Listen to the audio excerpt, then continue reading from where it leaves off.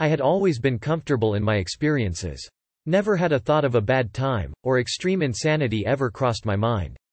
I started tripping at the beginning of my junior year in college, I guess because I was bored with life. My creativity had run out, and LSD seemed to be a way in which I could channel that creativity.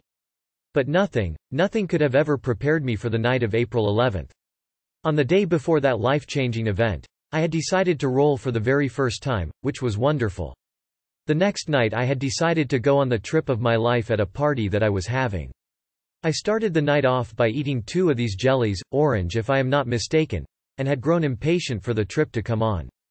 So I quickly ate another jelly, then in which my friend dared me to eat another. So I did. I mean, young male pride was ripe, and I did not bother to give it a second thought. My other friend, you could call her the supplier of such party favors, said she had a jelly and a half left. So I bought those and ate them as well. That's when I started to trip hard. The world began to glow red, seeping across and stretching into everything imaginable. With the redness of the world and myself, things began to get very warm. So I decided to go to my room and lock the door. I didn't realize it yet, but the night had not even started. I began to have horrific thoughts of having eaten too much LSD. Perhaps my heart was about to explode, I don't know. But death was on my mind. I let some friends into the room, and that is when the insanity hit. I sat Indian style in the corner of the room and it began to disappear. The world Dias appeared in a series of flashes and I blacked out for a moment. I came to and realized that I was stuck in time. Stuck. A second was infinity and infinity was not long enough. Every move I made, every breath I took lasted forever. It was hell. I rolled over in my bed and my sheets wrapped around me, forming a rock-tight cocoon. The world was gone and all I could see was a huge heart. It was my heart and it exploded. I was dead as a rock, and realized that the bed opened and my mind had left my body, as I fell through space. I saw the stars, the moon, planets, the universe. I had given up on life, nothing mattered when you were dead, but I couldn't accept it. I couldn't. Suddenly I found myself leaping down several staircases, a flight at a time. I quickly made it outside with my roommate at least 30 seconds behind. I was holding my head, screaming over and over that I had died, and was entirely convinced.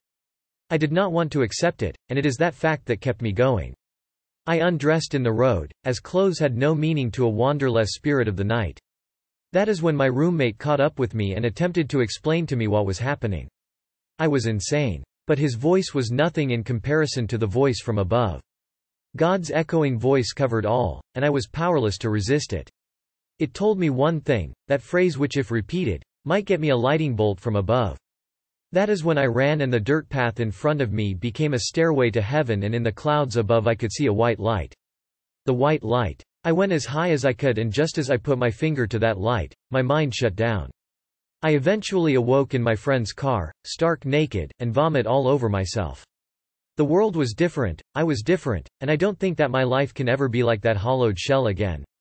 This will probably be the most spiritual experience of my life. I spent the next year of my life, depressed and sometimes on the edge of lunacy. But I have finally recovered, as the events of that night are slowly fading in with my memory. But I talked to God, or the voice in my subconscious, however you want to see it, learned a fundamental truth, touched the light at the end of the tunnel, and realized that I was alive. Truly alive. Life is beautiful, glorious, and is never to be wasted.